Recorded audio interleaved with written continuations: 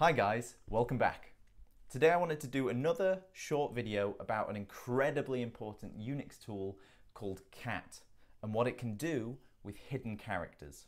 So if we go to the man cat page, we can see that the actual full name of the command is called concatenate, and traditionally you would pass it multiple files and it would print them all out one after the other. However, primarily nowadays it's used just to print out individual files to the terminal quickly so you can see the contents of them.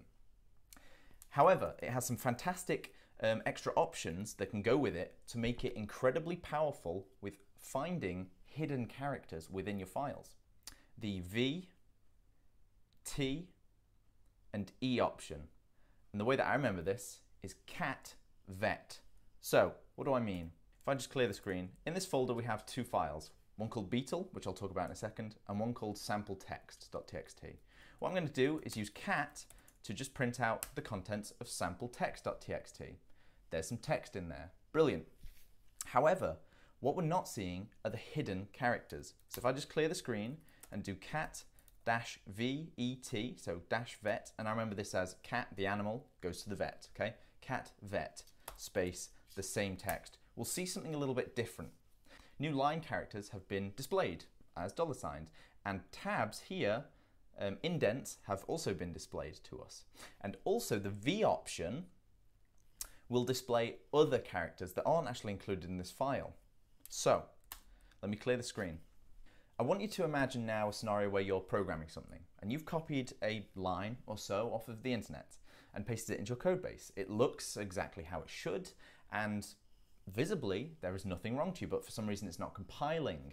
This has happened to me a couple of times, enough for me to go and find out about the cat vet option. Let me show you with a demo what I mean.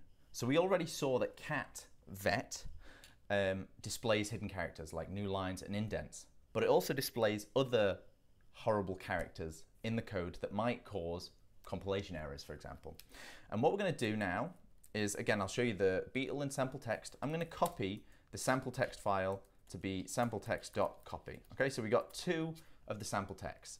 And what I'm going to use now is this tool called Beetle, which is a bash script that somebody created on GitHub. I'll link to it in the description down below.